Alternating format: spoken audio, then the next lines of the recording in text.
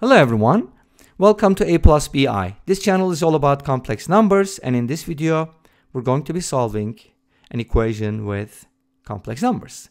We have z squared minus z equals I, and we're going to be solving for z values. Now, this problem comes from Matt Carnevale. I hope I said it right. Thank you for the suggestion. Let's go ahead and solve this problem and keep it up. All right, keep them coming.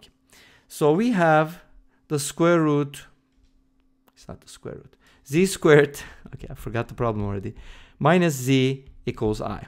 Well, are they the same? Yes, if you just subtract I from both sides. You can also think about it this way, like you can factor it, and do you think I is factorable, right? In this case, you can guess and check, but guessing would be hard. So we're gonna go ahead and put everything on the same side and solve for z. Let's do it. Now, this is a quadratic equation. Therefore, we can use the quadratic formula. And the quadratic formula works like this. If you have a z squared plus bz plus c equals 0, then z values can be found by negative b plus minus the square root of b squared minus 4ac all over 2a. Does that look familiar? Yes, because we use the same thing for real numbers. Doesn't matter, solutions can be real or complex, but, or I should say real and non-real, because complex numbers are also real. No, it's the other way around. Real numbers are also complex. Yeah, it's the other way. Anyways, you get the idea. We can go ahead and use this formula.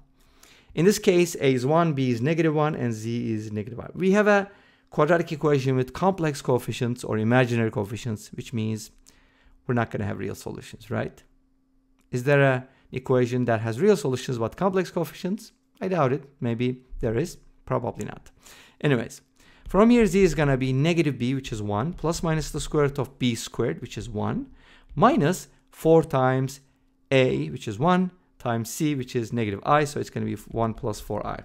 By the way, this number comes up a lot, square root of 1 plus 4i.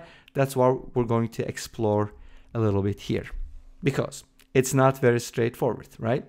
So these solutions will be acceptable, but the biggest question, or the million-dollar question, is what's the square root of 1 plus 4i? By the way, a complex number has 2 square roots, except for 0, right? That's the exception. And if you find one of them, the other one is just going to be the opposite. In other words, plus minus will take care of it. So we can kind of focus on the principal square root, or maybe the one that with a positive sign. I don't know, something like that. But let's just find one, and the other is going to be negated. Okay? How do you find the square root of 1 plus 4i though? Like, how would you find the square root of I? You can write this in polar form and then go for it. This is easy. Or if you had 2i, or if you had 1 plus I, you could easily convert these to polar forms, because when you plot these numbers, you can find the angle right away. But with this one, it's a little different, because if you think about it in the complex plane, what does 1 plus 4i look like? It looks like the point 1, 4, right? 1 unit here, 1, 2, 3, 4 units here. So it's kind of like this. We can go ahead and connect it to the origin, right? And its modulus, if you call this number w, I don't know.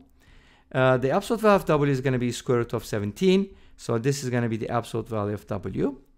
And then, what about the angle, the theta, right? So you do need two things to be able to write it in polar form, because you can write w as basically absolute value of w times e to the power I times the argument of w. Argument of w in this case is theta, right? So we kind of need to find theta. What do we know about theta though? We know it's tangent, right? So tangent theta is 4 over 1, or just 4. Well, guess what? When you take the square root of a complex number, what are you doing? You're cutting the argument in half, and you're square rooting the modulus. So in other words, the square root of 1 plus 4i is going to look something like this. The square root of 17, which is the fourth root of 17, right? Times e to the power I times half of argument of w. So whatever argument of w is, we have to cut that in half. In other words, theta over 2. Well, if you know tangent theta is equal to 4, can you find half of that? Yes. There's a really good way of finding it. Let me show you geometrically. This method I just think is awesome. So This is theta, and we know that tangent theta is 4, so we can kind of put 4 and 1. Definitely not drawn to scale at all, but just let's bear with me on this. Obviously, this is square root of 17, and remember, it came up in the modulus, right? Now, we're going to go ahead and take this point, extend this segment. I can, I guess, refer to these as segment AC. I'm going to extend it away from C, not towards A, but away from A, I should say. How much? I want to extend it as long as BC so that it becomes square root of 17 again. And then let's call this point D, and then connect B and D. When you connect them, you're going to get another hypotenuse, right? And you're also going to get a isosceles triangle, which means these angles are congruent. And from exterior angle theorem, the sum is theta, which means this is half of theta, which means I can find tangent theta over 2 from here very easily. What is tangent theta over 2? That is 4 over square root of 17 plus 1. Let's go ahead and rationalize this.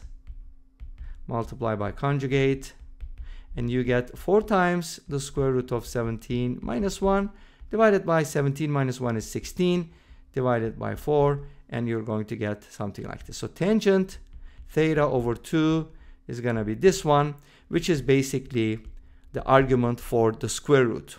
So we got the tangent, but how do you find the angle from here? If you call this alpha, let's say, how do you find alpha? You must use arctangent. Makes sense? So alpha from here is just going to be arctan of square root of 17 minus 1 over 4.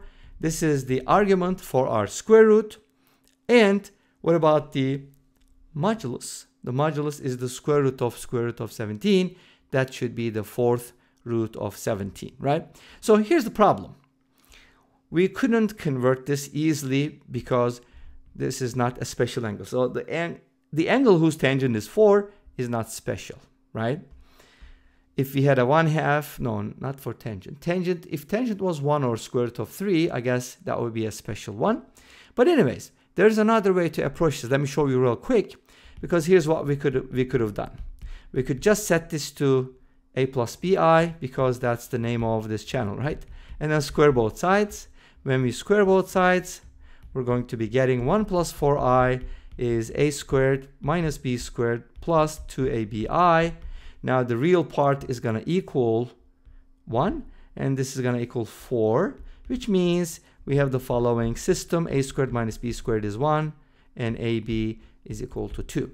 Now from here, however you want to solve it, there's so many ways to approach it, but I can isolate b as 2 over a, replace this b with 2 over a, and get 4 over a squared equals 1, and then kind of set a squared equals to c, and then from here we get c minus 4 over c equals 1, c squared minus 4 is c, and then solve for c, and you're going to get the solutions. And then a squared equals c by square rooting it. Of course, a, b, c are real, right? Because they are the real and imaginary parts, or they make up the real and imaginary parts, and so on and so forth. But this is a long story. And this brings us to the result from Wolfram alpha, and yay, these are the complex solutions. And this brings us to the end of this video. Thank you for watching. I hope you enjoyed it. Please let me know. Don't forget to comment, like, and subscribe. I'll see you next time with another video. Until then, be safe, take care, and bye-bye.